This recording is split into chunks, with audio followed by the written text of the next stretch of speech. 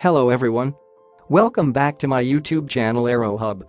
You just seen an incredible video footage of an aircraft ejecting something like a smoke while it is cruising through air.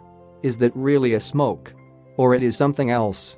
It is called contrails or condensation trails. Let's see in details in this video. What are contrails? Some planes in the sky leave trails that persist and spread, and other planes in the same sky leave short-lived trails or no trails at all. This are called contrails, short for condensation trails. You can see the image of the same.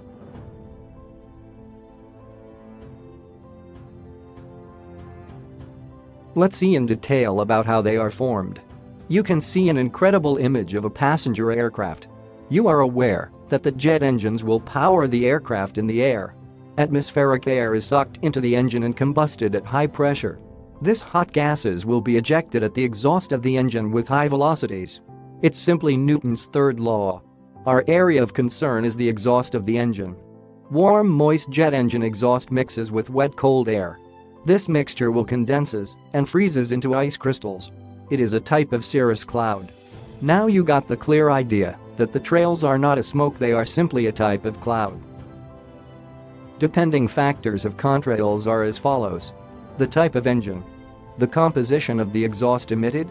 Altitude. It is a measure of how low the temperature is. Humidity of air.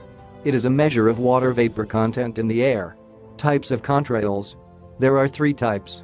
They are short-lived, persistent, non-spreading, persistent spreading.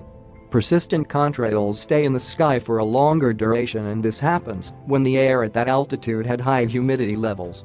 Hope you liked this video. Thank you for watching. Take care.